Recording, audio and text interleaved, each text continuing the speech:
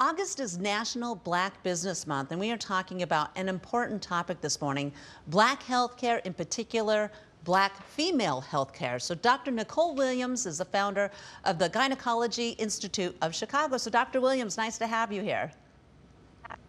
Thanks for having me on, Stacy. Great to be here. Yeah, so you're an OBGYN, obviously, with your own successful practice. What advice do you have to share for aspiring Black business owners? First of all, don't ever take no for an answer. When I first started my business, I was given about half of the amount of startup capital as a good friend of mine who is not an African American female to get started.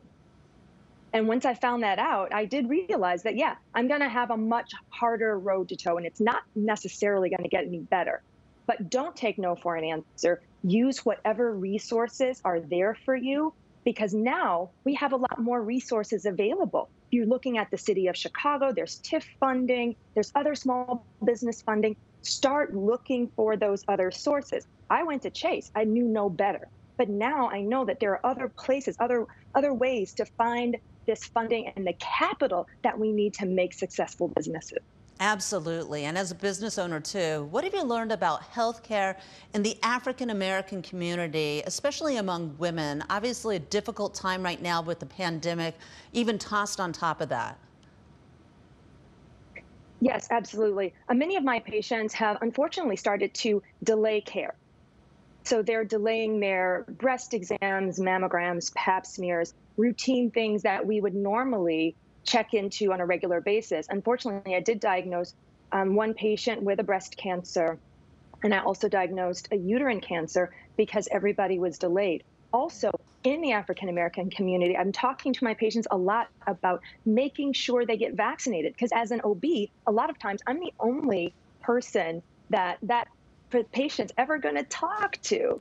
So it's incumbent upon especially African American physicians, OBGYNs even, to talk about vaccinating, because we also know that we are dying and suffering at higher rates with COVID than the general population. Absolutely. What a critical message right there, just to get vaccinated and also to make sure you take care of those health appointments that everyone was been putting off during the pandemic. So you have a book, it's coming out in the fall. What really inspired you to write a book? And is there anything in particular that you really want to tell us about this book?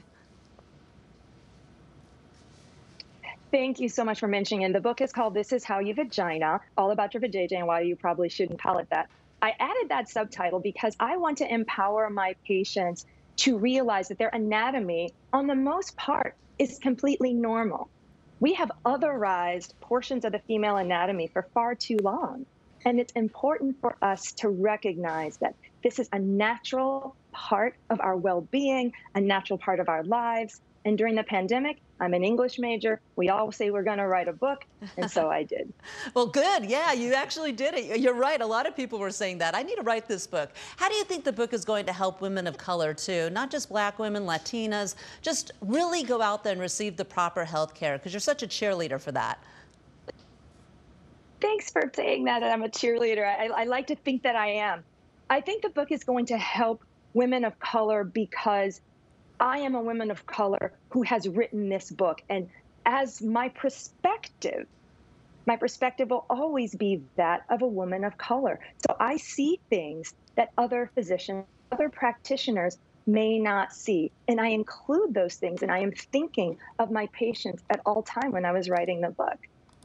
Yeah, any specific topics? I know you mentioned a couple there, or pieces of information that were inspired by questions that you probably got from patients. I mean, all of us have so many questions as patients. And first of all, having the courage to ask them and talk to your doctor, having these frank conversations. But what are you hearing from patients that maybe pushed you forward?